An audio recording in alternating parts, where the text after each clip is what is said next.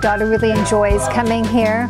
I also like how there's people all doing their own work, and she's exposed to various levels of people all at the same time. So she can see some people doing an oil painting while others are doing pastel. So I like the variety. I like also how Mr. Martin teaches how to really look at shapes, light and dark. I think he's really helped her look at the world, at the shapes and the light, and where light is falling. She likes the colors, and I think also being able to pick subject matter that she wants to do, and he applies what he's teaching with what she wants to do. So that's great.